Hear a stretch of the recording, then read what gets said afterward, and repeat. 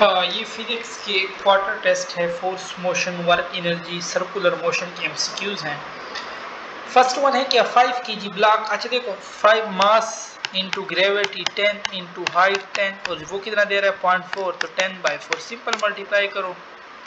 Sorry 0.4 होता है 4/10 10 10 गया 4 10 40 40 5 200। अब फ्रिक्शनल वर्क है तो -200 जोड़। अच्छा ये वाला क्वेश्चन है ना ये इनकम्प्लीट है। इधर इसमें सिर्फ वेलोसिटी दी हुई और पावर पूछ रहे हैं। मास देना लाजमी था ठीक है। अगर उस लिहाज से नहीं तो मास हाइट ये देना लाजमी था तो इसलिए इसमें हमने देखो इसमें इन लोगों ने 200 न्यूटन शायद ये फोर्स दिया हो फोर्स 200 ठीक है मल्टीप्लाई 10 तो 2000 50% है तो 1000 हो जाएगा उस लिहाज से कर सकते। बट ये तो इधर ऑप्शन में 200 न्यूटन ये तो हम उधर पुट नहीं कर सकते ठीक है। अच्छा what is the speed of a stone of mass 1 kg is being wheeled in a circle with speed 2 meter per second and 5 radian per second. What is the centripetal force? Centripetal force पूछ रहा है तो क्या दे रहा है 1 MOV square V क्या है 2 का square divide by R radius हम ओमेगा से निकाल लेंगे। ओमेगा क्या होता है V बाय R 2 R उस तरफ और ओमेगा नीचे 5 2/5 तो 2/5 2 2 एक गया 5 2 10 न्यूटन। ये ऑप्शन आपके पास इसमें करेक्ट हो जाएगा। A girl is running on 1 meter radius circular track with 4 meter per second. Then her angular speed will be omega is equal to V by R. V क्या है 4 R क्या है 1 तो 4 ही आएगा। In the above equation, centripetal acceleration of girl is centripetal acceleration is equal to omega square R. omega क्या था 4 का square 16 R 1 था 16 आ जाएगा। एंगल बिटवीन टेंजेंशियल ये परपेंडिकुलर होते हैं तो 90 का एंगल होगा इनमें। And in a vertical circle, a stone is being whirled when it is at lowest position. Centripetal force mg minus t और टेंशन वो दोनों का मजमुआ होगा ठीक है। 130 a body is moving with constant velocity. Work done on such body. Constant velocity, acceleration 0 तो force 0 तो work 0. Work on a body moving mass 1 kg with 10 meter per second from rest. Work पूछ रहा है ठीक है। तो 1/2 m क्या है 1 v स्क्वायर क्या है 100 10 का स्क्वायर 100 तो इसमें हो जाएगा आपके पास 50 जूल नहीं है तो ना। And work done by a gravity of 0.5 kg ball heated when projected vertical upward from a ground at 5 meter at mass क्या है 1.5 तो 1/2 g10 है h5 है divide by time sorry mgh सिर्फ होता है तो 2 5 10 5 5 25 जो बी ऑप्शन आपके पास इसमें करेक्ट हो जाए। अच्छा अब -25 देखो ना ग्रेविटी डाउनवर्ड और वो बाल ऊपर जा रहा है तो अपोजिट डायरेक्शन में। In uniform circular motion which are the following quantity is uniform तो इनमें से एक भी यूनिफॉर्म नहीं है सारी चेंज हो रही है लीनियर वेलोसिटी डायरेक्शन की वजह से। मोमेंटम में वेलोसिटी है वो भी डायरेक्शन की वजह से। ओके फिर हमारे पास है कि 134 के a motor bike has kinetic energy when the work done by external force to stop it रोकने के लिए इस पर कितना वर्क यही सेम होना चाहिए ताकि इसको हम रोके बट माइनस में ठीक है इसके opposite. Ali run upstairs to 5 meter if his mass is 50 kg then work done by him if he take 10 second mgh 50 g क्या है 10 h क्या है 5 50 5 25 25 10 2500 ये ऑप्शन आपके पास करेक्ट हो जाएगा। 136 in above question his power होता है डिवाइड बाय टाइम 10 है 10 10 गया 50 मल्टीप्लाई 5 250 नहीं है तो नन होगा।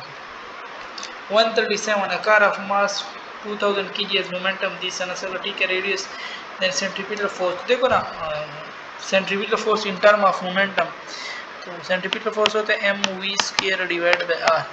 अब ये mv हो जाएगा मोमेंटम v बाय r। मुझे मास में चाहिए है ना ठीक है p ना मुझे मास भी तो चाहिए, ठीक है, तो इसमें ना करो पी वी बाई आर, मास लिख दो दूसरा, मास मल्टीप्लाई नीचे भी ऊपर एम स्क्र वी स्क्र, तो पी स्क्र बन जाएगा और नीचे बन जाएगा एम आर। तो पी मोमेंटम कितना दे रहा है 5000, इसका स्क्वायर ले लो और नीचे एम आर, मास भी है आर भी है, पुट करो आपके पास आंसर आ जाएगा, ठीक है। फिर है आपके पास क्या, rotating body is getting slow in clockwise direction, what is angle, तो जब स्लो हो रहा है तो वो फिर अपोजिट होते हैं, बी ऑप्शन आपके पास करेक्ट हो जाएगा।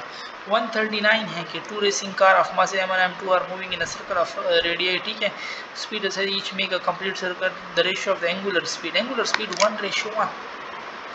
अ cyclist move in a circular track of radius 100 metre, coefficient of friction ये दे रहा है p is equal to mu R G, 110,000 0.2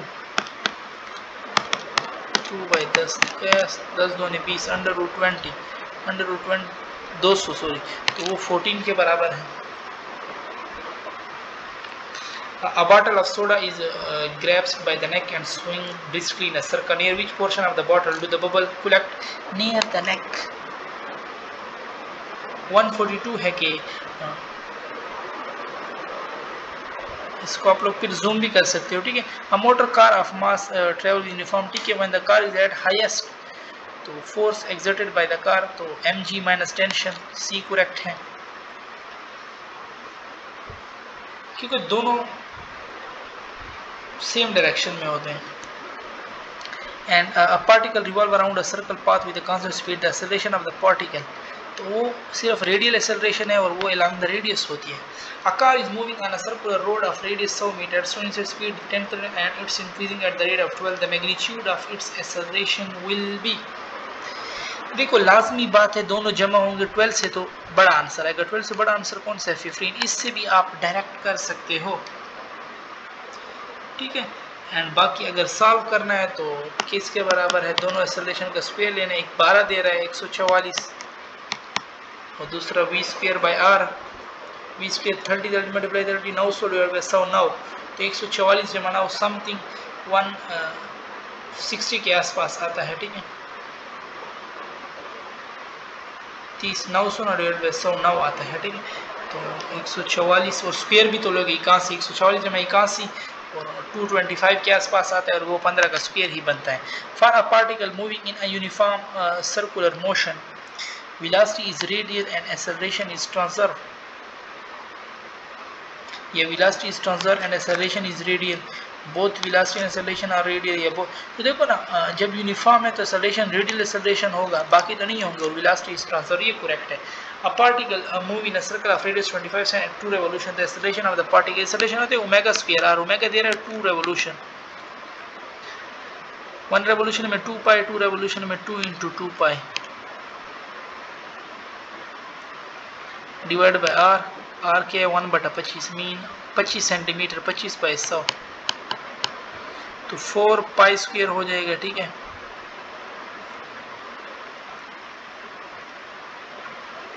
तो 2 रेवोल्यूशन है ना, 2 2 ज़र 4, 4 पाई स्क्वायर। अच्छा एक्सेलरेशन हमसे ये पूछ रहा है मीटर पर सेकंड में, तो मीटर पर सेकंड में है ना v is equal to are omega, पहले मैं कर लूँगा, ठीक है। मीटर पर सेकंड में आता है 2 2 ज़र 4, 4 पाई स्क्वायर, क्योंकि ओमेगा पे स्क्वायर है, ठीक है।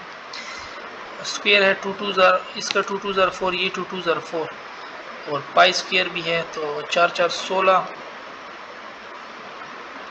इसको बाद में कर लेते हैं, 1 मिनट, ये कैलकुलेशन बाद में कर लेते हैं, मीन स्क्वायर बाद में ले लेते हैं, ठीक है। पहले हम कर लेते हैं a is equal to omega square, 1 revolution में 2 पाई है, 2 रेवोल्यूशन में 4 पाई, तो ये 4 पाई का स्क्वायर इंटू 25 सेंटीमीटर, ये हो जाएगा 4 4 16 pi square into 25 centimetre. The acceleration of the particle is omega square are होता है, ठीक है। आर 25 सेंटीमीटर दे रहा है, तो इसमें बनता है, देखो ना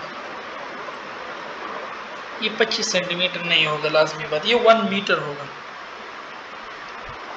acceleration is equal to omega square are, omega square are है, आर में मैं पुट कर देता हूँ 25 सेंटीमीटर तो 0.25 इसको बना देगा, ठीक है। होता है 25 सेंटीमीटर है ना, तो इसको अगर मैं मल्टीप्लाई कर लूँ 16 पाई है ना 25 सेंटीमीटर है, हाँ 0.25 इसको कर देगा 16.25 1/4 होता है, तो 25/100 0.25 को 16 से मल्टीप्लाई करो तो 4 ही आएगा, ठीक है। नेक्स्ट है आपके पास कि a body is moving in a vertical circle of radius r suggesting, ठीक है, the speed of the particle string in horizontal में √3gr होता है, ठीक है। ये सर्कल है, ये बिल्कुल मिड पॉइंट पे। 48 है कि a particle of mass m is, तो ये इन टर्म ऑफ फोर्स को इन टर्म ऑफ मोमेंटम, तो हमें पता है ना mv²/r, m को ऊपर भी मल्टीप्लाई नीचे डिवाइड, तो ये m² v² यानी p² हो जाएगा और नीचे rm, डी ऑप्शन आपके पास करेक्ट हो जाएगा। 49 है कि a stone of mass m 1 kg tied to the end of string of length whirl in a horizontal circle uniform angular velocity, तो बाकी तो 1 एंगुलर वेलोसिटी के साथ सेंटीमीटर फोर्स स्क्वायर है, तो 2 का स्क्वायर 4 आएगा, ये ऑप्शन आपके पास इसमें करेक्ट हो जाएगा। 149 के बाद आ जाएगा 150, roadway are banked on curves so that the wear and tear of the tire may be avoided। 151 है कि if a car starts from rest and reaches 72 km/h velocity in 10 meter distance, the acceleration क्या होता है, velocity 72 kilometre divide by हार, 2 0 इसके साथ गए 36 दूनी 72, 10 दूनी 20, ये करेक्ट है। An object move 100 metre toward east and then 50 metre toward waste in 5 second, what it's average velocity and average speed.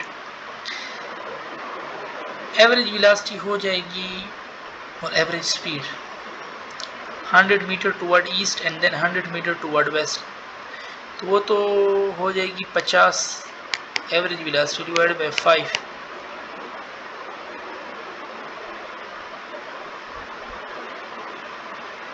ठीक है। 152 है ना, तो object move 100 metre toward east and then waste, वापस अपोजिट में, एवरेज स्पीड तो add होता है 150/5 30 होगा,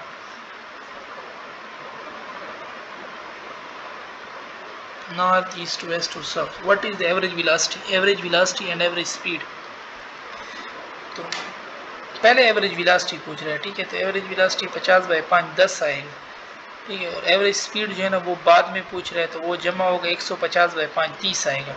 तो इसमें देखो ना, यहाँ भी ये एवरेज वेलोसिटी होनी चाहिए थी, ये स्पीड होनी चाहिए थी, फिर करेक्ट था ये A1। In which case the object is getting fast due, जब दोनों या पॉजिटिव हो या नेगेटिव हो, velocity is negative and acceleration is negative, ये बी वाला देख लो। 54 के non uniform circular motion of a particle while attached to a string, centripetal acceleration is perpendicular होता है, ठीक है।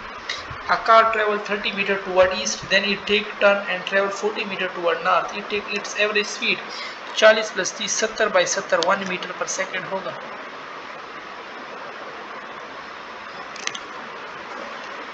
156 है कि बुलेट ऑफ मास 10 ग्राम, और ठीक है, काइनेटिक एनर्जी क्या होता है 1/2 मास 10 ग्राम है, मीन 10/1000। अब फाइनल वेलोसिटी क्या है 500 का स्क्वायर माइनस 1000 का स्क्वायर। अब इसको सिंपल सॉल्व करना है, आपके पास आंसर आ जाएगा, ठीक है। और an object displace from point A to B under a constant force, find the work done. तो देखो ना 1 - 2 - 1 2 - D2 - D1 करेंगे, -1 3 - 4 -1। अब फोर्स को मल्टीप्लाई करो, 2 - 2 3 को -3 फिर 4 को -4, तो इससे आता है -9 joule. 158 a work done on pulling up a block of wood weighing 2 kilonewton, length 10 meter on a smooth plane inclined at an angle of 30। अच्छा इंक्लाइंड की बात की है ना, तो अब कास की जगह साइन पुट करो, साइन 30 पे हाफ होता है, तो 10 दूनी 20 आता है किलो जूल, बट हम हाफ डालेंगे क्योंकि साइन 30 की बात की है।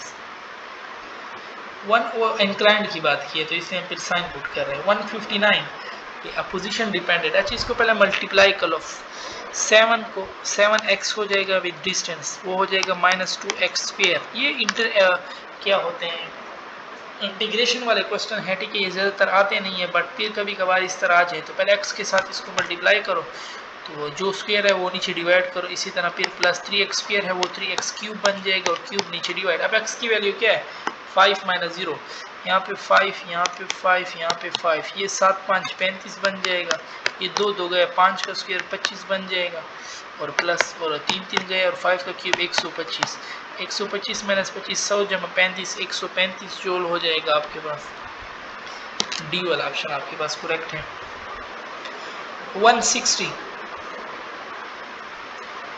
160 में कह रहा है कि linear momentum is increase by 10 plus 10 करो 21 1 प्लस 1, तो 21 हो रहा है या 0.21 हम कह सकते हैं। तो फोर्स एफ अगेन वही क्वेश्चन है, इसको पहले मल्टीप्लाई कर लो एक्स या जेड के साथ, तो हो जाएगा पहला वाला हो जाएगा जेड, दूसरा हो जाएगा जेड स्क्वायर और नीचे 2 पे डिवाइड। तो जेड की वैल्यू क्या है 1 माइनस 0 1 है और 1 का स्क्वायर 1, तो ये 0.5 1 प्लस 0.5 1.5 जूल आपके पास आ जाएगा। 162 है kinetic energy of a body is increase by 300%, 300% mean 3, तो मोमेंटम क्या होता है काइनेटिक एनर्जी का, तो 3 प्लस 1 इंटू काइनेटिक एनर्जी 4 हो जाएगा, 4 का स्क्वायर रूट 2, तो इट्स मीन 200%। अब उसने क्या मांगा हुआ है कि इंक्रीज कितना आया, तो 200 माइनस 100, 100% इसमें इंक्रीज आया है। 163 क्या कह रहा है कि वेरिएबल फोर्स अगेन वही बात है, y के साथ मल्टीप्लाई कर लो y स्क्वायर हो जाएगा, y क्या है 1 माइनस 0 1, तो 1 का स्क्वायर 1 जोड़ एफ डॉट डी होता है, ठीक है, डी की जगह मैंने y लिख दिए। और a body of mass 10 kg is move parallel, parallel की बात की है ग्राउंड, ठीक है, वर्क डन अगेंस्ट ग्रेविटी, कोई ग्रेविटी नहीं है तो 0, ठीक है, हाइट आई नहीं है, फिर ग्रेविटेशनल फोर्स कौन सा वर्क करेगा। Consider a drop of water of mass 1 gram from height of 1 ellipse hit the ground with a speed of 50. The work done by the gravitational force क्या होगा? Work done by the considered drop of mass 1 gram mean 1 by 1000. Height 1 kilometre है, ऊपर भी 1000, तो ये तो गया। h क्या है mgh, h यही था ना, g बस वही g हुई वर्क होगा 10 जूल, ठीक है, c हो जाएगा 10 जूल, माइनस 10 जूल नहीं c हो जाएगा। 167 है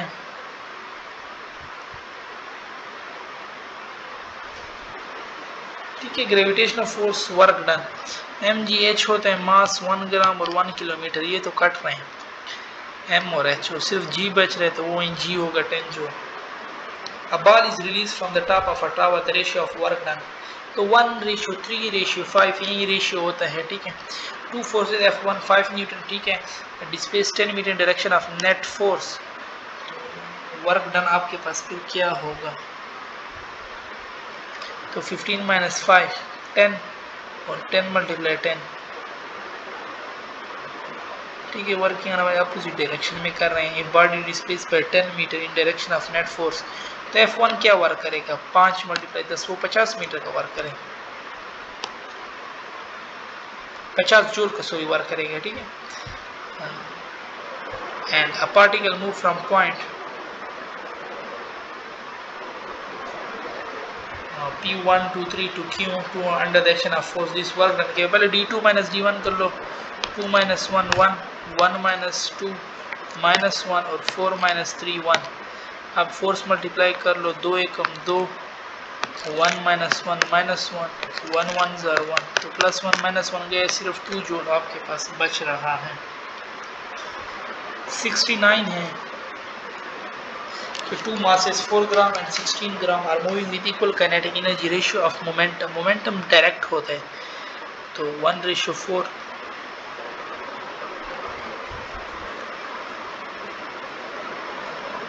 16 ग्राम, रेशियो ऑफ मोमेंटम, मोमेंटम का इनडायरेक्ट होता है बट विद स्क्वायर रूट, ठीक है, जब काइनेटिक एनर्जी का, तो 4 का होगा 4/16 16, तो 4 का 1:2 हो जाएगा, स्क्वायर रूट 4 का, ठीक है। If force F this and displace D, this work done क्या होगा 4 3 12 माइनस 4 2 8, तो 12 माइनस 8 4 जूल, ये ऑप्शन आपके पास करेक्ट हो जाएगा। 71 है कि 60 kg just slide over horizontal surface of a slide 0.9 meter. If the coefficient of break between their surface is 0.1, work done और जी भी पुट करो 9.8, तो इससे आपके पास ये ए वाला ऑप्शन ऑलमोस्ट आता है। ठीक है, 72 देख लो ना, इधर 10 पुट कर लो, इसको 6 कर दें, 6 ना में 54, 54 ज़रा 10 540 और वो क्या 0.15, तो इधर नीचे 100 और ऊपर 15, तो इसको बना देगा 5.4 मल्टीप्लाई 15, तो 15 5 75। ठीक है, तो ऑलमोस्ट यही इसके पास आंसर आता है। A stone of 1 kg is thrown upward, it reaches the maximum height of some work done by the gravity. mgh मास 1 है, 100 और 10 से मल्टीप्लाई करो तो 1000 जूल हो जाएगा। सी करेक्ट है, और अपोजिट जा रहा है ग्रेविटी के, तो -1000। For constant torque, angular acceleration and movement of inertia inversely related है ये। 74 कह रहा है कि moving circular track of radius 20 meter at a constant speed of 20, find the centripetal acceleration v square divided by r, तो सिर्फ 20 बच रहे हैं। तो 175 है कि a car accelerates from 0 to 20 in 5 seconds if it has a wheel of diameter 50 cm, the angular acceleration will be is equal to r alpha, तो 520 minus 0 20 divided by 5, ये आपको दे रहा है 4 और मल्टीप्लाई 50 सेंटीमीटर है ना, 50 1 4 20 20 डिवाइड बाय ये 0.5 आ रहा है सर, नहीं 50 सेंटीमीटर नीचे आ जाएगा ना, ऊपर 100, 50 दूनी 100, तो 4 दूनी 8 4 4 16, 175 में कह रहे हैं ना 25 सेंटीमीटर,